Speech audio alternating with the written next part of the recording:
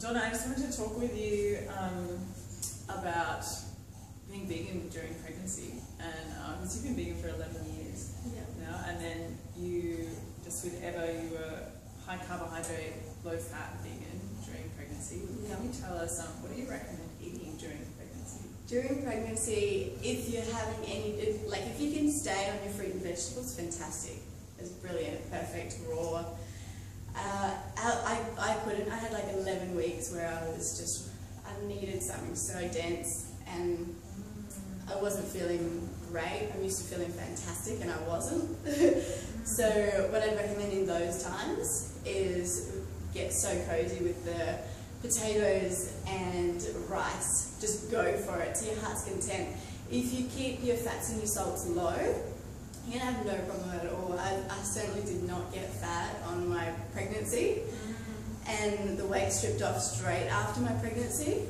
Amazing. Can we see you? Tell me how to go. You could try. She's looking amazing. So Eva's 9 months now, and gosh, within 4 weeks I was like almost back to where I was at beforehand. Wow. Less muscle tone, certainly less tone on my tummy. But yeah, now I think I look better than before. Yeah, wow. So, yeah, I think you're looking really amazing. Yeah. So I think it's pregnancy's no excuse. Yeah, it's funny, isn't it? Because I think my mum and quite a lot of women that she knows have said, oh well, you know, when you're pregnant, that's just what happens. It's really hard to get the weight off, and you know, and it's really great that now I know, you know, some women who that's really not the case, because they have followed a high carbohydrate, low fat vegan lifestyle, and have just found their bodies bounce back. Which is really great. So great to debunk that myth. Yeah. The amount of calories I would eat in a day post-pregnancy, it was sporadic during pregnancy. It was whatever I felt like on that day, at that time, at that moment. But afterwards, it's been like 2,200 to 2,500 calories a day. No problem at all. Okay, great. Yeah. And can you tell us how do you get your body back after pregnancy? A few things. So to get your body back after pregnancy, I'd say the preparation before pregnancy is really going to help you.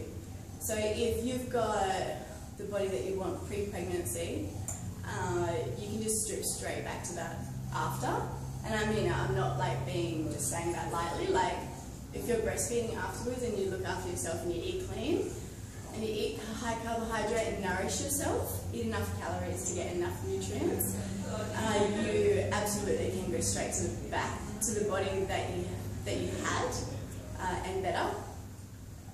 So that would be So that would be my tip, is to make the preparation, because during pregnancy, forget about it. Like, you're not going to be thinking, oh, I need to go do a workout. Just don't bother. Like, do what you need to do that day. If you feel like a walk, go for a walk. If you feel like a workout, go for a workout. Fantastic, but don't be thinking, oh, I need to sculpt my body during pregnancy. It's just, you just need to go with the flow. Pregnancy is all about the flow, and day by day, and being there for you and your little one. Yeah, awesome. Yeah.